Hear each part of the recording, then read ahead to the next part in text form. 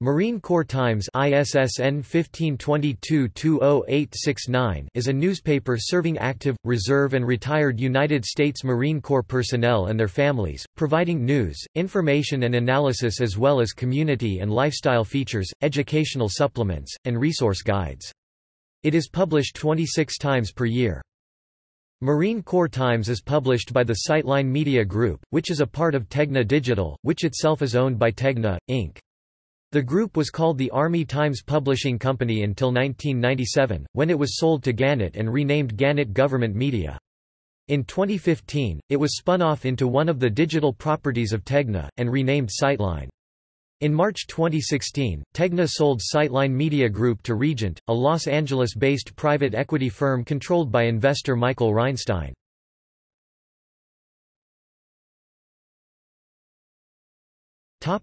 History.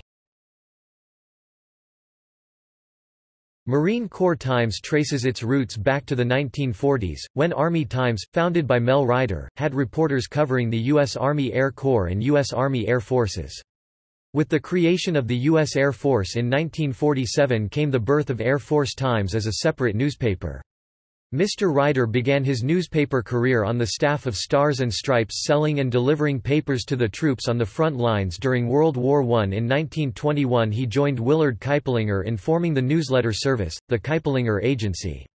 He sold his interest in the agency in 1933 and began publishing Happy Days, a paper written for members of the Civilian Conservation Corps.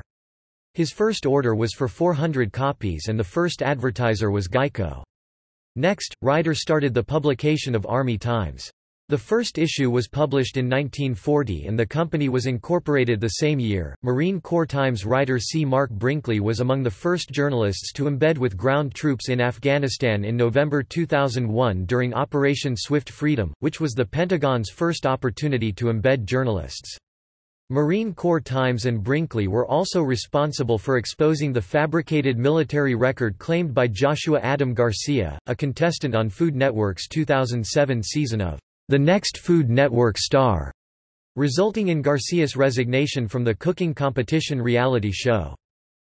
In November 2010, senior writer Dan Lamothe broke the news that the Marine Corps had recommended former Corporal Dakota Meyer for the Medal of Honor, the nation's highest award for valor, for bravery in Afghanistan in September 2009. Meyer's case was approved in July 2011, making him the first living Marine to receive the medal since the Vietnam War.